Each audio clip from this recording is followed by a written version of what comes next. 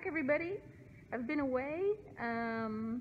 Isolda has had an injury, so I haven't been doing very many videos. I don't want to do too much because when I do my videos, I show the basics and then the 5 principles of Doma Vaquera.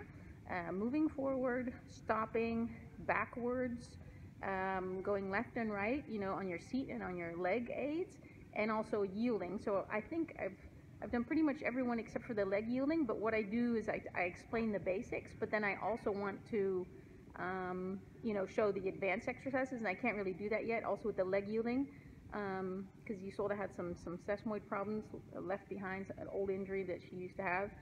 So we can't really do lateral movements at the moment. But a good friend of mine, Peter, you know who you are, he told me that there are some things on TACK that I could maybe still explain. Some things that I already explained, but I actually, the first time, remember, if you saw my TACK video, I didn't actually show it on a horse. So maybe this is a good time to actually show some things and explain some more things. And there's a couple of things that I've noticed when people actually buy Doma Vaquera TACK, that they don't fix right on their bridle, for example, or their saddle. So I'm just going to explain a couple of things. We're going to get back into it. It's a new year, so back, doing our videos. Hopefully next time I'll be able to show you one riding Isolda again. So first of all, I'd like to point out, look at Isolda. She has her Doma Vaquera bridle on, and she has her Mosquito here. It's your leather one. I've done the horsehair a lot because I was too lazy to change it out. But this is the one you should use for daily use. But this one has been gnawed on. So that was done by Isolda's beautiful grandson. Thank you very much, Curioso. So now it looks like crap, to be honest. So apologies for that bad example. I should be setting the right example, but I'm not. So one of the things, besides the fact, I'll talk about the sereta in a minute. One of the things I'd like to talk about, and what you see, is that people, they don't adjust the noseband correctly. So if you can see here, what a lot of people do is, because the noseband, it's quite low. So compared to an English noseband, it would have been, say, one length up. What is it officially? Two fingers under the cheekbone. But actually with the Doma Vaquera one, it's more like 4. So you have to think 4 under the cheekbone, because if you have the bridle, so if you're doing a cavesson, you don't have anything to go by. But if you have the noseband on the bridle, obviously, then there's only one place you can really put it, and that's, let me see, that's here. So what a lot of people do is they'll put it here in between this leather strap, but obviously that's not meant for that, because this is meant to go out. That just slips out. This is the end. So here's the actual buckle, and here's the place where it should actually go through. That's what it's meant for. But I see so many people do it here. I see that in working equitation competitions. I pointed out to a girl the other day. I don't think she was very happy about that. But I meant well. The intention was good. So that's a really important thing. So also, when you ride dressage, you attach the noseband really, really tight so the horse can't open his mouth. We don't do that. First of all, when you're riding with a sereta, you want to make sure it is snug, not because you don't want your horse to open its mouth, but you want it snug so the sereta can't move, right? I'll explain that in a minute. But even when you have, once your horse is advanced and you just have your regular noseband on, you don't want it to be super, super tight and all those, special ways they do to make it tighter and tighter, new inventions. It's ridiculous. So we don't want to do that, but when you're riding with a sereta, you do want it snug, because it's metal, basically, right? So you don't want it to, go back and forth on the nose. Also, when you're using a cavesson, a Spanish cavesson, you don't want that to happen either, because it's not very nice for the horse. So you want to make sure it's snug so it doesn't move around too much. Now, I'd like to explain the way the sereta actually works. So as you see, we have 2 reins on the sereta rings, on the sereta rings, and we have 2 reins on the bit. So the 2 reins on the sereta ring, I've explained before, are really to help the horse learn how to move, bend, see, she knows, how to, and she'll do it on the bit as well, move its head. But the beautiful concept is, first of all, it's meant to spare the mouth. I've told you that before, and I've put it in my theory little videos and everything as well. But the principle is, because it's made out of one piece, so this is one piece under the leather, right? it's hard to see. My hand's shaking because my arm's getting tired. But it's hard to see. But if I pull here, because it's made out of one piece, what you get is like a push effect on this side. So if with a normal bit, where you just pull, you get a different response in the muscles than to when you pull here and you get a push here. Because when you pull something, if I pull you on your jacket, your initial response is to pull back, is to resist, right? But when you get pulled but pushed at the same time, you get a much different response. So that's the thing about the sereta. Now, if you see horses with scars, or you read things on internet, and you know, God knows there's enough out there, you know, it's a shame because the sereta is a beautiful tool. You'll see horses with scars. Now, that scarring generally doesn't occur during riding. That's usually during lunging. So if you use a sereta, this one has been covered with tape. I covered it myself. Then you will get scarring sometimes, because if horses, you know, young horses, they act crazy on the lunge line, and that, you know, as tight as you want to make it, it'll always move a little bit. So if that happens, yeah, then you will get some, you know, a little bit of scarring. But then the principle is that you at least spare the mouth. Ooh, excuse you, Silva. You at least spare the mouth. So at least you're not pulling on their mouth, which is much more important later. I mean, the nose is nice, and a couple scars, you know, oh well. I mean, it's not, I'm not condoning it or anything, but you much rather have a very sensitive, beautiful mouth, right? So that's an important thing there. So when you start your horse off, first they start with a snaffle. And the reason why I have the sereta back on Isola is because we're building up again, and I want to make sure I can gymnasticize her enough and get enough bend out of her. Obviously, I do that mostly with my leg, but sometimes, you know, that last piece of the neck right here, that's where you want, you know, oh, something scared her. Whoop, what's that? That's where you want the bend to come from. That's where you get your, you know, the stretch in the body, basically. So you want that last piece here at the top, here right behind the pole. That's where you want that last piece, because that's when they let go of that last piece, that's when you really get that stretch through the whole, you know, lateral side of their body.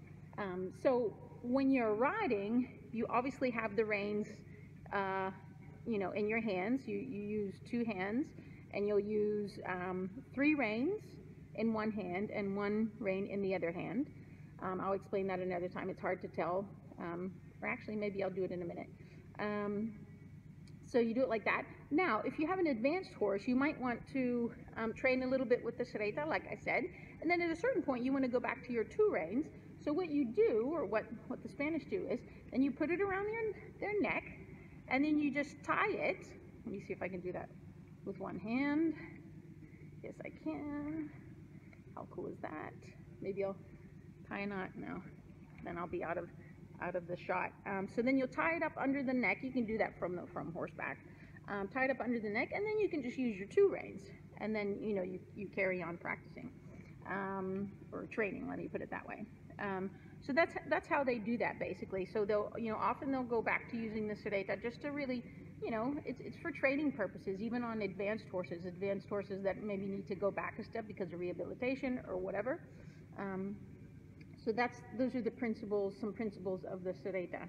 I wanted to point out that the chin chain again. So I've explained in my theory videos how you need to be able to put 2 fingers in there. But yeah, depending on how big your fingers are. I mean, if you're a man, obviously 2 fingers for a man, or maybe like 3 for a woman. So you want to be able to put 2 fingers, but to know for sure it's the right length. Let's make sure Isolde stop. You want to be able to engage it, and when it's, don't turn your face, Isolde. When it's 45 degrees and the horse gives, see, around 45 degrees, that's the right length. So say around 40-45 degrees, and the chin chain is engaged, that's what you want. So that's really important, because I see too many people really using the chin chain way too loose and thinking that they're being more kind to the horse, but they're actually not, because depending on how high the port is in the mouth, if this can go more than 45 degrees, that's going to tilt. And what you see a lot of times, I mean, you know, sometimes it's a moment, it's a picture, and it's a moment in time, and it'll be a little more than 45 degrees. But if you see consistent, you know, over 45 degree angle, the chin chain is too loose. And what happens is then your bit tips, and then what can happen is that port is going to go against the roof of the mouth. So I've explained before, you know how the bit works. So if it, yeah, good, she's giving, if you tilt the bit, engage the bit, it engages this piece of your bridle.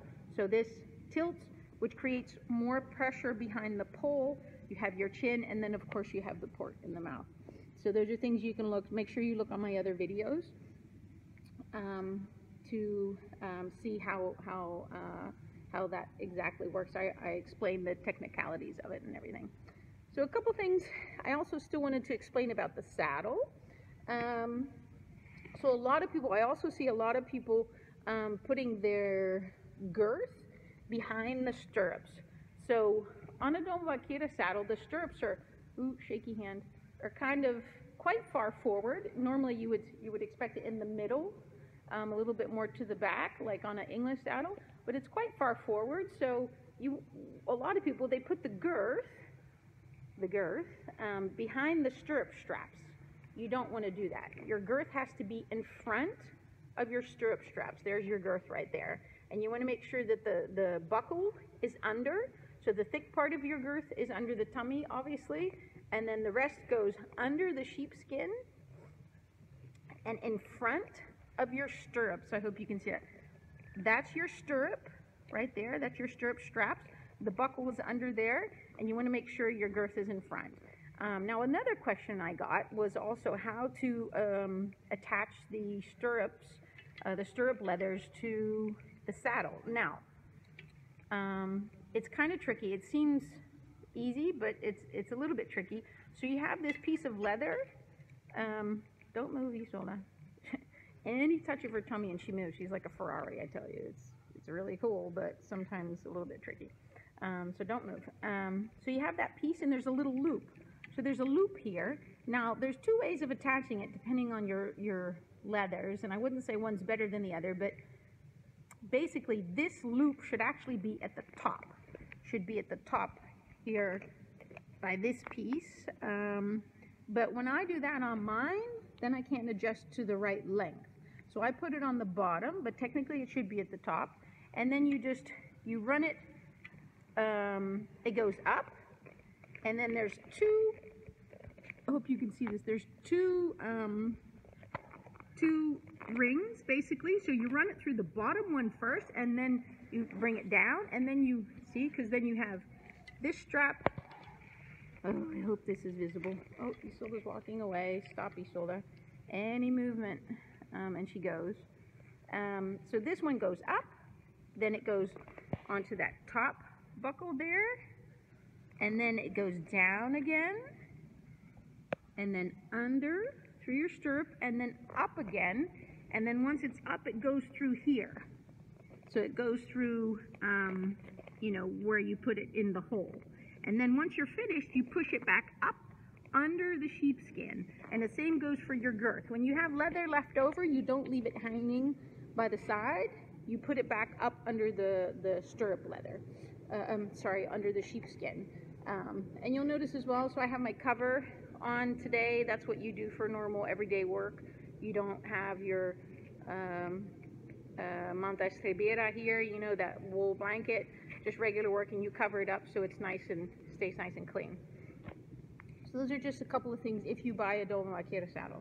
And then one more thing I wanted to point out. Your crupper, I have told that, but how do you adjust your crupper? Well, you want to make sure, kind of with everything, because we came from harness horses, and with harness horses, you want to make sure that one hand fits underneath. So with Doma Vaquera, it's super important to not do it too tight, because when the horses are riding, when you're riding your horse, especially with Doma Vaquera, you want them to engage their hindquarters. So you don't want it to be too tight, because if it's too tight, they can't pivot basically their hindquarters. So that wouldn't be a good thing if it was too tight, because you're not gonna, you're gonna prevent them from doing what you're asking them to do basically with riding, which is to engage themselves. So I think I'm going to get on, and I'm going to show you how to hold the reins. This is a super important one too. Since we're doing these little tack tips, That's actually a quite nice one to point out as well. So I'm going to jump on, and then I'll be back to you in a minute. Hey everybody, I'm back, except I'm back a day or so later.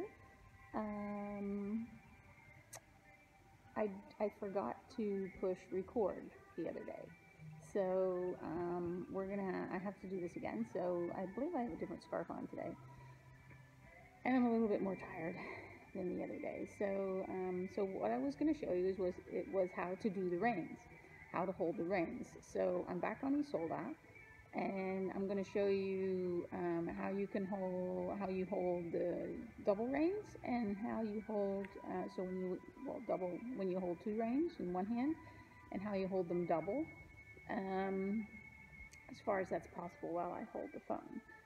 So I'm going to have to stop every now and then just start over, because I have to actually show you my hand and what I'm doing. So so when you start off, you actually do have 4 reins, and you use 2 hands. Then you eventually go from 3 reins in one hand and 1 rein in the other hand. So I will actually switch to my hand so I can actually explain that way. So there we are, we're back. So now I'm holding the reins just in one hand. I have them quite loose, but that's to be able to show you something. So first of all, what you notice is there's a knot. So what I notice with a lot of people that buy Doma Vaquera bridles is they don't do the knot in the reins, or they don't do the right knot. Mine was actually, as you can see, the stitching is gone. So normally there's a long piece that's stitched at the end of the reins. This is because you want to make sure that when you do a knot, that the reins stay equal length. If you wouldn't have a stitch in there, then you would have unequal reins. So that's for that reason. So I actually posted a video on Facebook of my friend Francisco de la Oliva doing the rein knot. I wanted to do one myself, but he did it so beautifully. He actually makes bridles and saddles. So that was good enough. Maybe I'll post it or paste it at the end of this video. I have to see, or at least refer to it at the end of this video in any case. But you can find it on my Facebook, Centauro, as well. So that's why you that's why the reins are stitched. So you can put a knot at the end. The knot is easy, so you can pull your reins up when you need to shorten your reins, etc. It's easier to grab your reins when there's a knot at the end. And like I said, the reason why there's stitching is, as you notice here, so you see that little bump, that little loop in my reins? When your reins are straight, I can't pull them with my other hands, but if I would pull that knot straight up, my reins would be equal. But because that right rein is making a shorter turn or shorter curve, see that? You have some rein left over. And the left rein here is making a bigger curve, so it is straight, doesn't have that little loop in it. So that loop actually tells you, even though you might think then your reins are not the same length, but that's actually an indication that they are. So always make sure you have that loop in your reins when you're riding, because that means they're equal. If you would just grab the knot and pull it up, you would see that they're equal, because then the reins would be they wouldn't be making a curve, so then they would be straight. So how to hold the reins in one hand. So if you have the reins, you would grab them like this. You would just hold on to your reins the most easy way possible. You get a little bit from the top, and then you just put your pinky here in the middle, and you hold them like that. And you kind of hold them with your hand flat, not like you're holding a cup of milk like we learn in English. No, you just kind of hold it flat, and the only real movements that your reins will do is go this way. Let's see if you show that. Yes, good girl. I took my sereta off, by the way. Then the horse will turn their head, and if I bring my hand that way, then the horse looks to the left. And that's actually, how you get curvature besides your inside leg, of course, but that's what your reins help. Your reins are actually secondary help or aids, basically. So when you turn with your leg weight, your leg aids, and your weight. And to get that curvature in their body, you use your inside leg.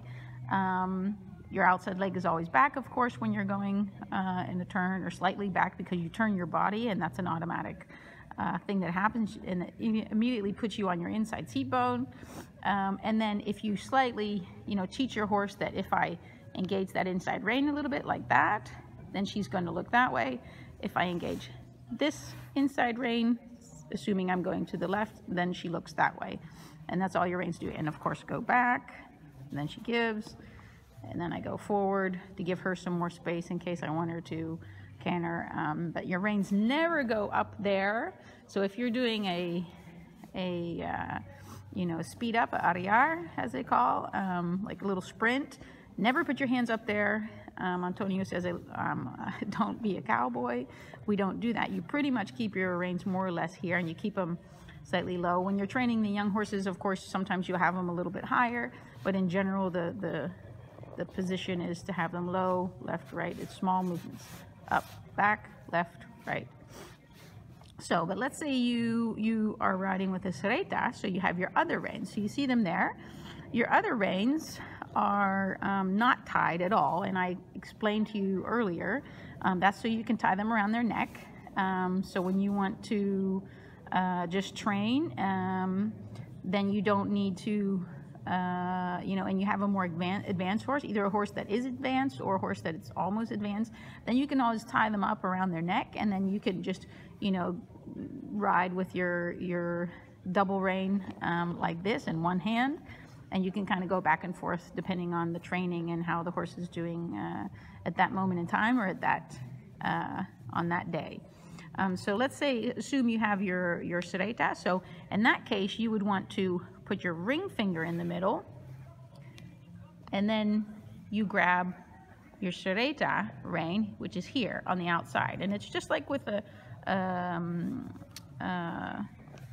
dressage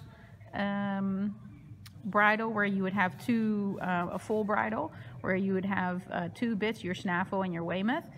You always have your snaffle is always the furthest, that rein is the furthest from your thumb. So my sereta rein, or in this case I have it actually on the mouthpiece, is the furthest from your thumb. So that's your left hand. So that means you have three reins in one hand. That's in that case always the case. Now if a horse is further, then you would have four reins in one hand. So then I just pick up the other rein, and let me see, I would actually keep that rein on the other side. It's not doing it. Oh well. But that would be on the right side hanging there. Now if I was starting this horse, I would actually take this right rein in my right hand, and I would hold it as if I was holding an English rein. So that's basically pretty simple there. So those are the principles of holding the reins. Like I said, the sereta is really to teach your horse to turn. So in the beginning, when you do that, of course, with your if you only had the curb rein, that wouldn't teach the horse. So it's easier when you have a sereta. At the mouthpiece, it's possible to teach a horse to do that. I've had a student and we taught it like that without a sereta. But in any case, it's harder than to do it just with your curb. Nothing is impossible. These are just certain things that have been done for hundreds of years, pretty much, in Spain. So that's how they do them, and that seems to make the most sense. I really want that rein on the right side. It's kind of annoying me. So that's how you hold them. I'll come back and wrap this up. So that was it basically. So just a couple of tack tips, as I call them. If there's anything else that you wonder about, just let me know. I mean, I'll be finishing my 5 principles soon, as Isolde gets fitter and fitter, so I can start talking about leg yielding, because then we'll be doing lateral movements. We'll be doing lateral movements in all gaits, and then of course different speeds, etc. So I want to make sure she's fit before we actually do that, because we're just allowed to start to do lateral movements after her little injury there. So make sure you subscribe if you haven't subscribed already, because then you always know when I post a new video. Tell me if there's anything you'd like to know, things I miss. I'm just flying by the seat of my pants here and trying to offer anything and everything I know. But questions and requests are always welcome. Make sure you like my videos too, of course. I have a lot of people that have seen one video, but then I have questions, and then I say, well, I actually have another video that explains that. So do make sure you subscribe, and spread the word, spread the gospel, help us spread the gospel of Doma Vaquera. It's an amazing riding discipline, lots of fun stuff happening in Doma Vaquera right now in Spain, as well as around the world. Championships this year won't be in Jerez, they'll be in Almonte, but maybe next year, so that offers a big opportunity to tell the story of Doma Vaquera to a lot of people, as the riding school in Jerez de la Frontera is obviously a very famous place. So thank you for listening. Hope you enjoyed, and keep the questions and requests coming. See you next time.